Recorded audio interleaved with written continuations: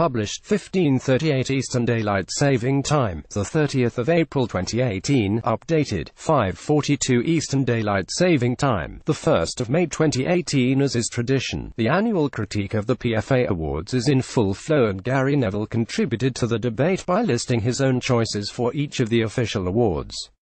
Throughout Sky Sports' coverage of Tottenham's Premier League victory over Watford at Wembley, the former Manchester United defender set out his take on the soon-to-be-concluded season. The pundit began by dissecting the PFA team of the season, where he made 4 changes. Sergio Aguero was removed from the PFA Team of the Year by Gary Neville after leaving the only United player, David De Gea, in goal. Neville elected to swap Nicolas Otamendi for teammate and club captain Vincent Kompany, labelling the Belgian as the source of City's strength and courage, before swapping Andrew Robertson in for Marcos Alonso. As he moved on into the midfield, he was left to compare 2 of City's biggest hitters this season who were surprise omissions from the official team, Raheem Sterling and Leroy Sane.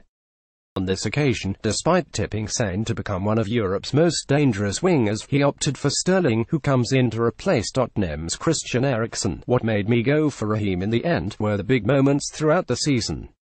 The Bournemouth away game, the Southampton away game, Huddersfield.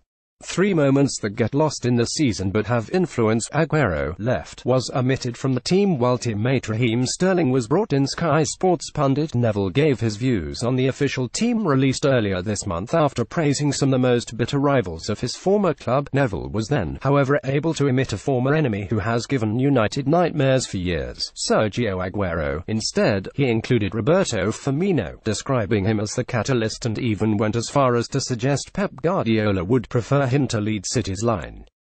He added, he doesn't get the credit Mohamed Salah has had this season. For me, Firmino deserves to be in that side alongside Harry Kane, Vincent Kompany, Andrew Robertson, Raheem Sterling and Roberto Firmino all came in 1.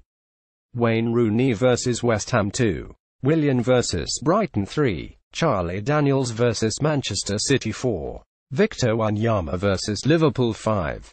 Jamie Vardy vs West Brom. During the final Monday Night Football of the season, Neville went on to have his say on the rest of the awards that are dished out at the annual ceremony. After naming Wayne Rooney's long-distance strike against West Ham earlier in the season the goal of the campaign, Neville went against the grain with his next choice. The Player of the Year award is the one they are all chasing, and in Neville's and much of the Premier League's eyes there were only really 2 contenders for the prize, Mohamed Salah and Kevin De Bruyne. While the former went on to win the coveted prize, Neville felt De Bruyne had more of an impact on matches and was more influential in a game's operation. Mohamed Salah was naturally one of the front-runners for a number of Neville's awards. Wayne Rooney's stunning strike against West Ham earned goal of the season for Neville, so much so that he even made a brave statement: if he was taken out of City's team, I don't think it would have happened, he said. That's how big an impact he felt De Bruyne has had on Pep Guardiola's Premier League champions. The next 3 awards that followed were much more expected choices, with Neville sticking to the obvious choices by naming Salah the signing of the season, Sane the season's best young player, Guardiola Manager of the Year and Sterling the most improved.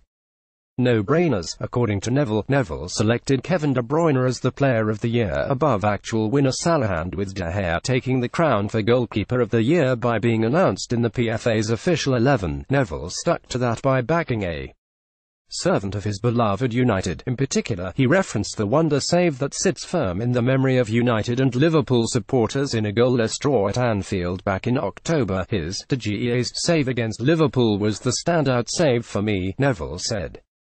It is unbelievable that, the reaction, the speed of the feet, everything about it is absolutely brilliant. De Gea, he makes saves that, for me, nobody else would make. He stuck by former teammate David De Gea by awarding him the save of the season as he moved into the final 2 of the evening. It was down to the 2 players that have been giving managers a tactical headache all season long. And naturally, it seemed only fair that they took 1 each. Salah took the one to watch crown, with Neville eager to see if the Egyptian can replicate his unexpected brilliance from this season that has seen him compared with the likes of Lionel Messi. And so, it was left to De Bruyne to take the moment of the campaign, with his strike against former club Chelsea before Christmas, one Neville felt was fitting to be a season-defining goal. He reasoned, "It was the first time that I thought this is a different city." The full list of former Premier League winner Neville's take on the annual PFA Awards.